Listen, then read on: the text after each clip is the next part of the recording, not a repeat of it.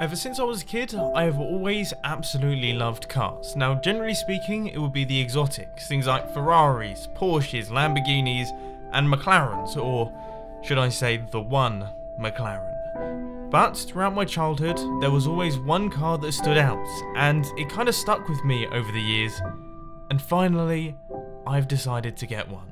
So here is my 1974 T2 bay window camper van, also known as the hippie bus.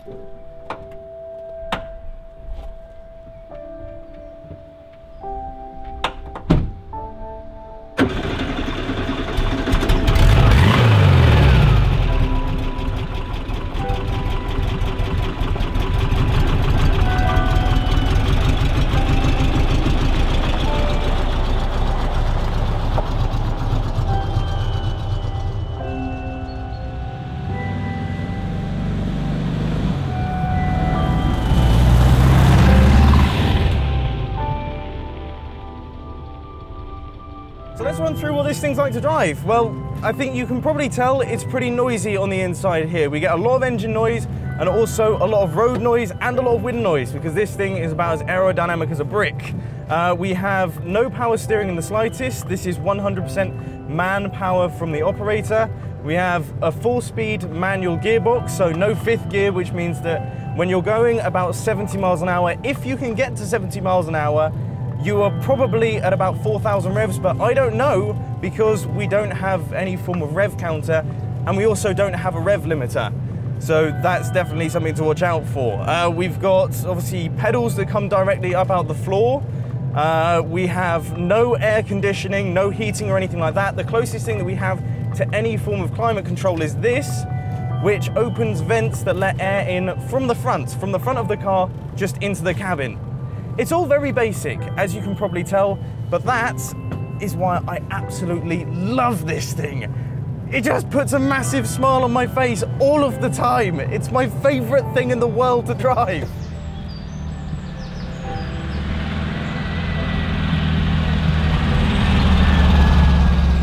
Powering this 1,100 kilogram camper van is a flat 4 air-cooled engine that produces 70 brake horsepower. Now that might not seem like much, but that is actually the most powerful engine that you can get for these things.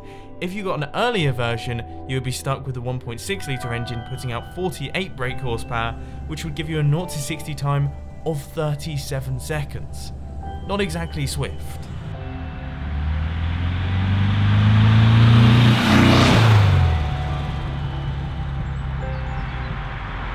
Let's be honest, they don't make cars like this anymore. I mean, the new VW Transporters and everything like that, they're brilliant, okay? They're efficient, they're reliable, they're not going to break down, they have plenty of space, they are perfect if all you want to do is get from A to B and go camping and explore.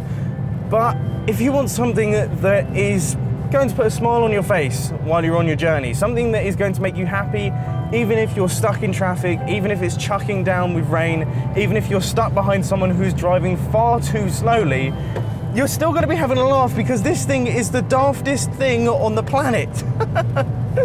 But it's brilliant.